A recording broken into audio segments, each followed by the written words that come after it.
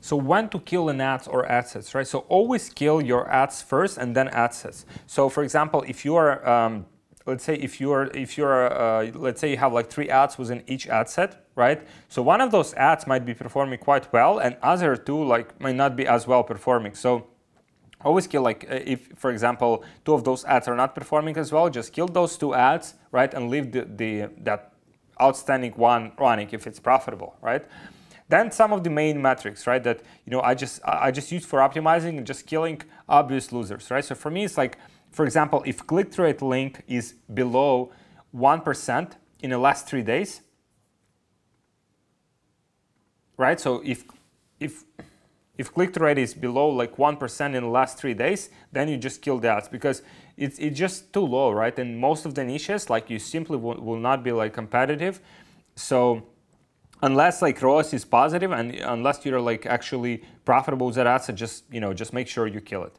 Then if CPC link is over $3 in the last 3 days, kill. Again, in most of the niches, like if you have CPC link of over like 3%, then most likely your ads are just like not resonating with the audience, or you're just like not good enough. So you just have to kill it and work on the quality of your ads. You need to make them better and more competitive, right? If you spend your break-even KPI but have no sales, let's say you spend the product, you sell the product for like $30, and the product, with all of the expenses cost you like $10, then you have $20 to get a sale. Let's say you spend like $20 but have no sales, then I would recommend kill it. So I know some people recommend like spending 2x your max KPI, like some people recommend like spending 3x, right? So you would have to find your own way. Obviously, as I said, it's kind of like if you're on a stage where like you investing into getting more customers, even if it's like in a slight loss, if you have a good budget for advertising, you can spend like 2x, 3x KPI for each ad set. Even if it's not profitable,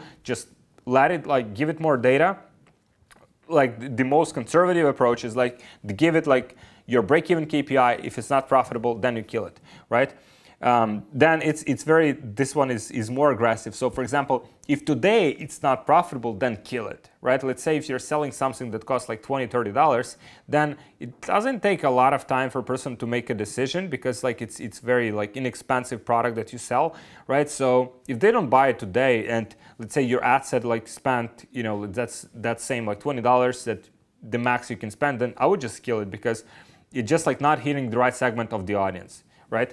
And if it gets close to break-even ROAS, just kill it, right? If it's just, you see that's like falls below, then kill it. So now this approach is as you can see, it's very aggressive. It's like you're killing these ad sets pretty much like if they're not performing, you're just killing them quite fast, right? But at the same time, if you're like on lower budgets, that would be the approach you want to take.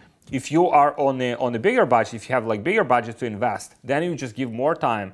Then you would just measure the results, let's say on a 2 days data, because you would allow for some of the fluctuations in the ad spend, right? Or you can even take like 3 days data into consideration. And if those metrics kind of like, they might fluctuate, but if on average they're profitable or above like break-even point, then you would just leave those ads and ad set running, right? So when to scale an ad?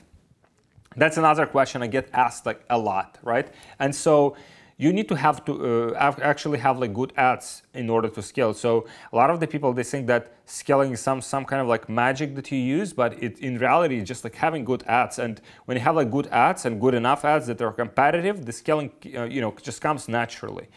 So website conversion rate. So if I think like most of the products, if you have like conversion rate of less than 1%, probably you won't be able to scale unless your average order value is very high and it's still profitable for you. So you need to work on your conversion rate if you actually want to scale. So if you're above like 1% and between 1 and 10% conversion rate, then it's kind of like the framework and benchmarks for scaling. Then click-through rate link.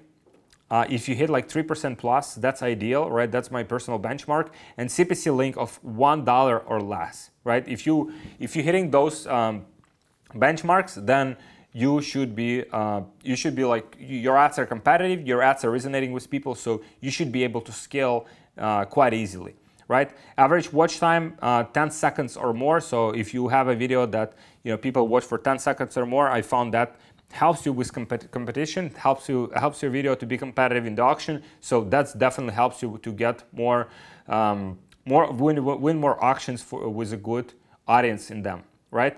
Then consistent sales the last 3 days. So if, for example, your ad was profitable yesterday, but it's not profitable today, and then tomorrow it might be profitable, then it's not really like a scalable ad. It's kind of like still in this like learning stage with like a lot of fluctuation. So I wouldn't touch, like I wouldn't consider that as a very good ad to scale.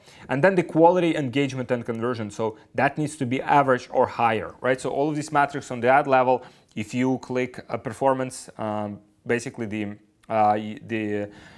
all of these metrics for that have been replaced, the relevance score, right? If they're like average or higher, then you're in a position to scale. Because if you're like below, let's say below like in the most like lower like 10% of all ads, then most likely you will not be able to scale. On a bigger scale with more auctions, you'll simply be unprofitable. So these are the benchmarks. This is when to kill and when to scale Facebook ads, guys. So this is my optimization guide.